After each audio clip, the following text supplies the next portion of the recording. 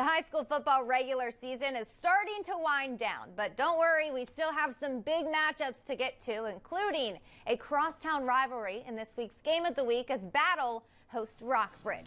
The Spartans are coming off of their second win of the season, 50-15 over Smith Cotton, which is the most points the offense has put together and the least given up by the defense.